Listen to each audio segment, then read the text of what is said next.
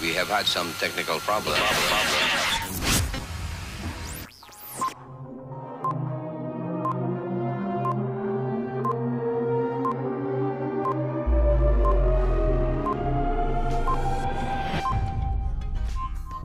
Seems like everybody's got a price.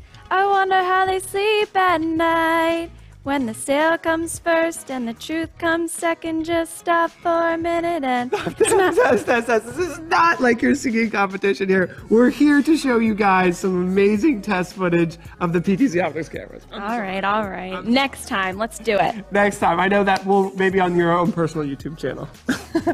So here we are. We're going to show you the 20X, the 30X, and the 12X. And a 20X box cam. Everything that you guys asked for, we're going to show it to you in a quad And a little view. bit of performance from us. A little bit of performance because we did a little dancing to show you guys the camera's tracking and moving. But we're coming to you live from the Knauer Performing Arts Center, Uptown, Westchester, Pennsylvania, Performing Arts Center. We set it all up. We're going to show you the footage first. Then we're going to show you how we set it all up. We did color correction, we did use a color checker, we used white balance, gray cards, and we used the brand new vector scopes and waveform monitors to really get a great exposure for this footage. So it's going to be story time, but also of how it all got set up, but also a very great, just test footage in general for everybody. Let's get the show started. Here we go, guys. This is PTZOptics Theater Case Study, Take 1. Hi everybody, here we are looking at the 12X SDI Performing Arts Center in Uptown, Westchester, Pennsylvania. Right now you're seeing us through the 12X PTZOptics camera from 63 feet away, fully zoomed in. You're going to see both of us in this shot, and as we zoom out you'll get a better sense of exactly how far away we are from the camera. Yeah, I think it's a great idea to start with the 12, as you said, Tess, because it gives you a good idea of how far we are. We switch to the 20X, and we're going to show you how far we are from that camera. But Michael was telling us fully zoomed in with the 20X, we're still both in the shot. Okay, yep, so with these, at this distance, with these cameras, you will see both of us in the frame. So we'll go ahead and zoom out once again to give you another good reference where the 20X is shooting from. Yeah, before we move on to the 30X, would you like to show all cameras in the frame? Oh yeah, let's just show all of them in the frame. That's something that we've done in the past. So maybe, we'll show them all zoomed out real quick? All of them are zoomed out. Then we'll do all of them zoomed in. This is a good comparison to give you an idea of the differences between the 12, 20, and the 30. So now that they're all zoomed in, we can cut to a full screen of the 30. Sure. And the 30 is at 63 feet. Should be getting a head and shoulders of Tess. Yeah, from 63 feet away, you're going to get roughly 17 inches tall by 30 inches wide in the frame. So we'll go ahead and zoom out to show that. And this is a really good example. We look forward to showing you guys some movement shots in just a moment here, but that gives you our pan tilting zoom shots.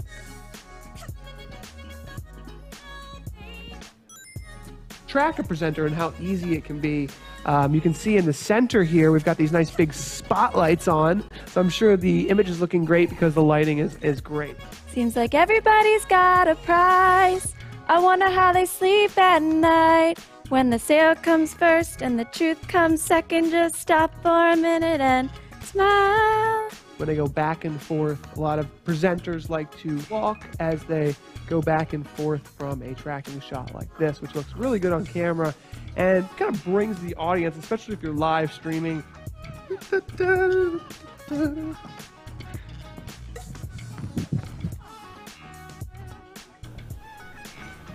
All right, that's the show, guys.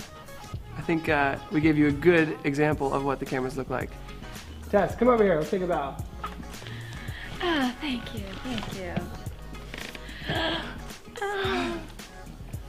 Thanks for watching, everybody.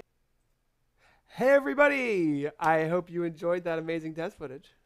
May the 4th be with you today. You might notice we have a special friend with us over here, PTZD2. Yeah, PTZD2. Say something to the audience. PTZD2. They're great people. We love the audience. We don't talk to our friends like that. Okay, if you want to comment in the chat, say something to PTZD2. Tess will moderate. Please be good here. All right, so hopefully you enjoyed our test footage. It was hopefully a lot of fun. And today we've got a really fun show for you. We were at the Uptown Westchester Performance Arts Center. And today we're going to be looking at, of course, showing off the 30X camera. The 30X camera comes in multiple models. It's available in SDI or NDI in white or gray. We just released a new open broadcaster software plugin, an OBS plugin, and we're looking for beta testers. So if you're out there, go to PTZOptics.com/OBS to download a beta portion. Now, the test footage we took was recorded in two different files. We recorded it in 1080p 60 at 32 megabits per second in an MP4 and an uncompressed version via AVI. But since we're live streaming to you right now, this is compressed. So you'll see in the next slide here that our show is being compressed to 4 megabits per second at 1080p 30 to YouTube, 720p 30 to Facebook. So if you want to download the uncompressed versions of this test footage, just go to our homepage at PTZOptics.com and under the resources menu, go to test footage. Give me a moment because I haven't added it there, but soon we're going to have the Dropbox link if you want to have the completely uncompressed video. Give me about an hour after the show and we'll get that up there. We have outdoor test footage as well. So we showed you the indoor test footage today. We've got a lot more to show you, but there's outdoor as well. And of course, all the great stuff in the theater. So over to my co-host, Tess. Hi, guys. Once again, may the 4th be with you. We hope that you're feeling the Star Wars love today. We're going to be sharing with you some fun Star Wars flair throughout the whole show today. Maybe you recognize my Ray buns, maybe not. But moving on, special shout out to Petra for giving us a PTZ R2D2 guy, the idea for that today. Thank you so much for sharing that in the user group. It's kick butt. We love it. Thank you so much. Oops. Moving on, today is also the last day for Streaming Awards nominations. So finalize your nominations, get them in at www.streamingawards.com because we are closing that out tonight. Here's a quick overview of some of the nominations that we have so far. Let's see. Let's check it out. Let's see who has been nominated so far for the Streaming Awards. From his vMix Fun Time Live show. Nice. Rob Baynard from Ready Take Live. That's from the... oh, you like them, R2D2. PTZD2. Aubrey Russell, also from Ready Take Live, the Live X guys. Nick Hagurka. Oh, yes. Also from Ready Take Live. Those guys are in New York City. Stephen Haywood. No Boundaries Outdoors. Chad Burton with Palmetto High School Sports. Couple other fun ones here. Turan from Identify Radio. There's some new names that I haven't seen this year, so excited for that. Lee Travis as well. I know Kyle Gunderman's in here someone. Jim Bask from Video Guys is in there. Geeks Life is nominated. Petra from the Tech Condo is nominated. I think Luria is nominated as well, so we're so excited for that today, guys. We hope that you enjoyed the test footage. Let us know in the chat. What did you think? What was your preference on camera? Which one would you go ahead and take home with you if you had the choice? Let us know in the chat. So, really quickly, I wanted to mention our studio setup.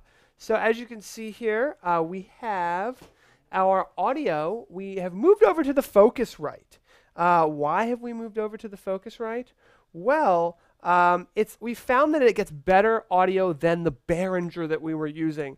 The Behringer was getting a little bit of a fuzz. It's a $99 mixer. This is a $399 mixer, so we're getting better performance there. We also have in-ear audio monitoring systems. We're not using that right now because we don't have any guests to use that with, but if we did, we've got a really cool new in-ear audio monitoring system we'll tell you guys about in the future. We're using 2 4-port PCIe capture cards to bring in 8 PTZOptics cameras. You're going to see all 8 cameras in this show. Not every show has that, but we've got some special green screen effects today. I'm using a Telestrator, which is working about half as well as I think it should. I'm not getting any NDI sources to my Telestrator, but I get to telestrate with it still.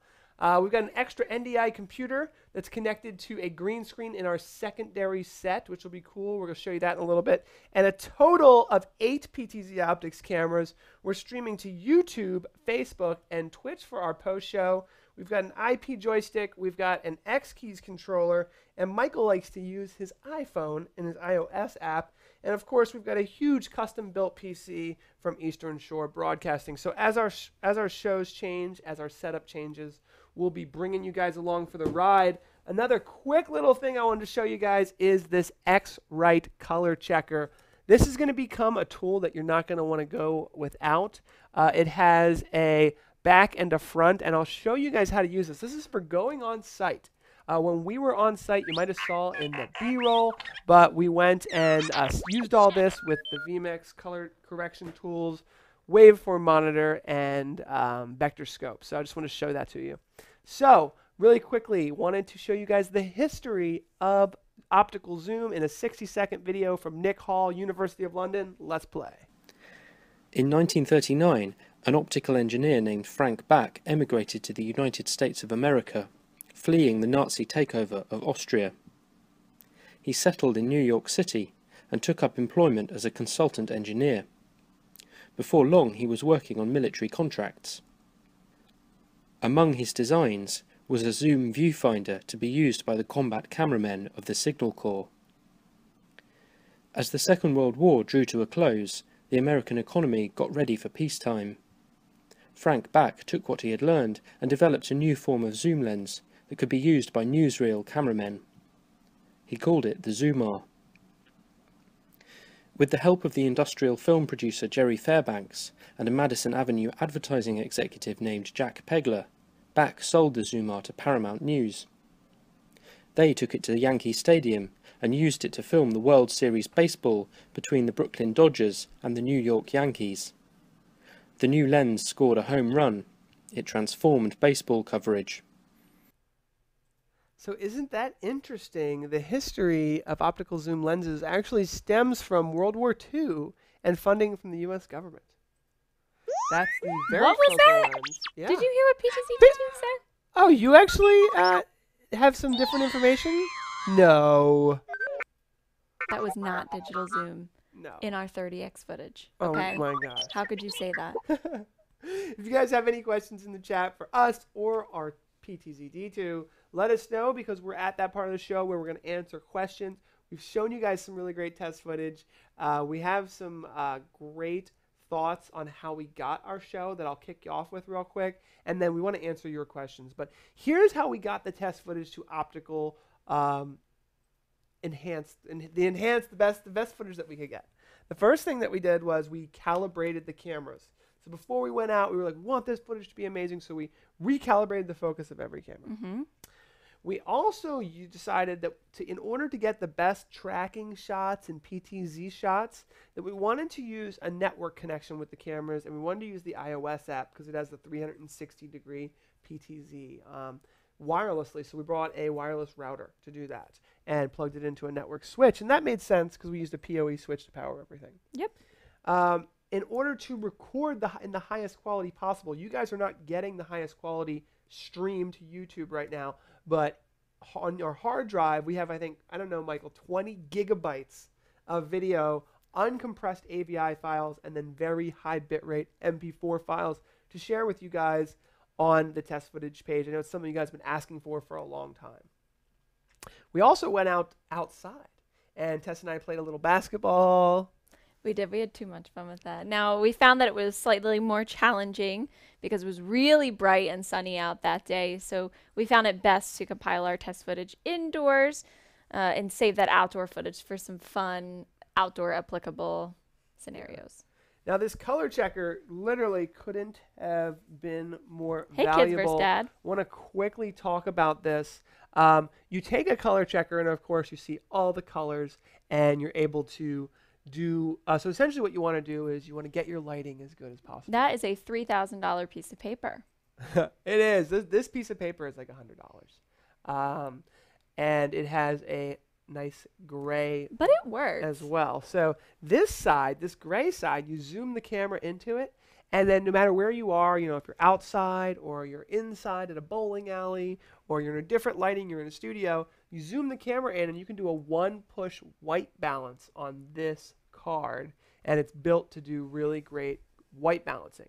Now this side just to explain, is if you put, this is a white, this is a 25%, I believe, this is a 75%, and this is all black. So they're levels of black. So when you look at this in a vector scope, or maybe a waveform monitor, I'm still learning, this part should show up as 50%, if that makes sense. So we're going to be having tutorials on that. It helps you get the perfect exposure. I can see even now our cameras are just a little bit off. We're still learning, but I think the color matching that we've been working on is really, really improving our test footage. And who won at B-ball, says Kyle. I guess you'll see. You'll see soon when that video footage comes out. I think I'll claim that I won, but really it's for you guys to decide. We're so fortunate to be able to have so much in our community. I want to do a special thank you to the Knauer Uptown Performing Arts Center in Westchester, who allowed us to come in yesterday and take all of that amazing test footage. And Brian, their tech director, was so awesome and willing to help us out with the lighting. And he even gave us a little field trip behind the scenes there. Just another great reason to just try reaching out to the local businesses in your area and see how they can help you, because in our area everybody kind of wants to work together, and we're really fortunate that way. So big shout out to you guys at Knauer. Petra's asking about the card, and I will say that all right, so we have to take this really seriously. So we got this card, which is an X-Rite. They make really high quality cards that I guess I don't even understand how they're made, but they're really, It is a piece of paper, but not really. There's like this shiny plastic material, this matte material. It's more matte, and you can print out a piece of paper, but you can also buy one on Amazon for like $10. And we were using that, and this is bigger, which helps. And this huge gray card is really valuable for the color matching as well. So it's a little bit of a ripoff. Like when I opened this and saw that I paid $150 for it, I was like, kind of wanted to return it, to be honest, because I was hoping for more of a, something. But anyway, we're going to get into it later. Ooh, PTZD2 likes the color correcting He likes the card. color corrector. Yes, he says it's worth the money. Do we have a view from Mr. D2, or do we not get that far? Oh, there he is. Drake's what do you have to say? Oh, he's saying hi to you, Drake. What you looking at? Okay. Oh, don't roll your eyes at me. Don't roll your eye at me. It's too much fun. All right, such a flirt. We have a really, really fun post-show headed. So what I'm thinking is we're gonna roll our credits. A couple things that we need to cover. Yes. The 30X is a new camera. Yes. How can they get it now that we showed them the test footage? The 30X is in stock, right, Tess? Okay. 30X you were is just in over stock at the warehouse in office. and I just saw stole them. one We just stole for one testing purposes. For testing purposes. I saw them. They are in our warehouse as we speak. Just reach out to sales at PTZOptics.com or excuse me, wrong camera, or your local reseller, whoever you normally purchase through. And also, if you want to access that uncompressed test footage or review this test footage again, head to PTZOptics.com/resources. Under the resources tab on our personal website, you'll be able to access that test footage for uncompressed viewing. So if you're excited for May the 4th, it's time to get a little crazy. We're going to head over to our Twitch channel, and we've got a virtual set. Michael, you We've missed got, a little bit. Someone's going to win a live streaming camera or other great prizes, and it's all Star Wars based, essentially. So we're gonna prep you guys on some Star Wars knowledge. Yes, so make sure you're headed over in your browser right now to twitch.com. Oh, excuse me, twitch.tv/sgeeks. Twitch.tv/sgeeks. I will put it in the YouTube and Facebook chat. We'll see you guys there. Adam Riley's just asking really quickly, how much do the 20X cost? The 30X cost versus the 20X. The 12X is $15.99. The 20X is $16.99. The 30X is $17.99 USD. All right, guys, that's our show. Thank you so much. We'll see you guys in a moment.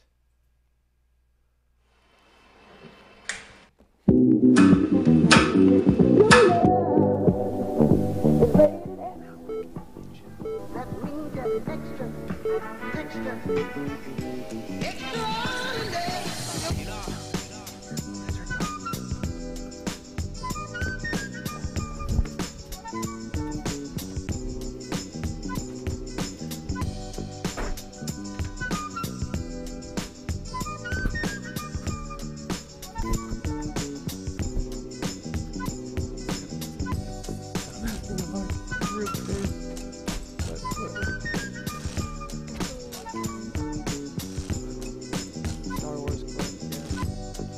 Play the Star Wars intro.